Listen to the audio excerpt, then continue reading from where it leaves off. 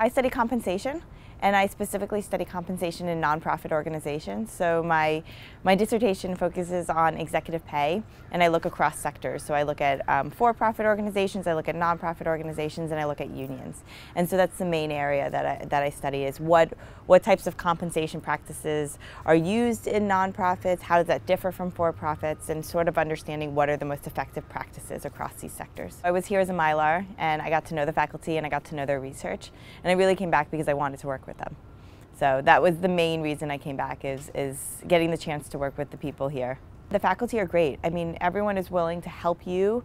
I've gone into people's offices and said, I'm struggling with this, can you help me? And everyone is willing to help you. And even so, in my area of interest, there's a few people who study it, and they're doing such interesting work in the field, and really willing to let you get on projects with them and help you figure out how to do your own projects. So yeah, the faculty here are probably, I mean, some of the most famous people studying HR issues. So that is definitely another one of the top things about coming to Cornell.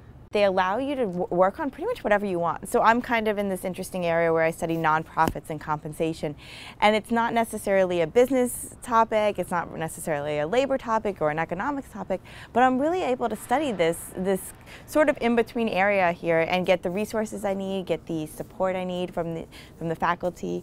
And they really are supportive of me studying something that's kind of different and kind of unique. And I don't think that at other schools, I don't think they would provide you that. I think that you sort of have to study what people are working on in the school, or what they think is the hot topic right now. And I think here at ILR they allow you to work on what you're interested in. I came in with 12 people, and a lot of us are still really good friends, and it's good to have people to talk to when you're having like a hard day or working really hard or can't figure something out.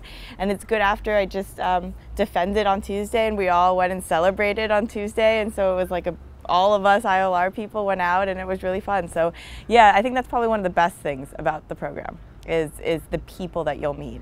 If I could tell anyone anything, I'd say, one, it's tough. I mean, going through a PhD program here or anywhere else is rigorous. I mean, they're not going to let you get through the program without making sure that you know how to be an academic.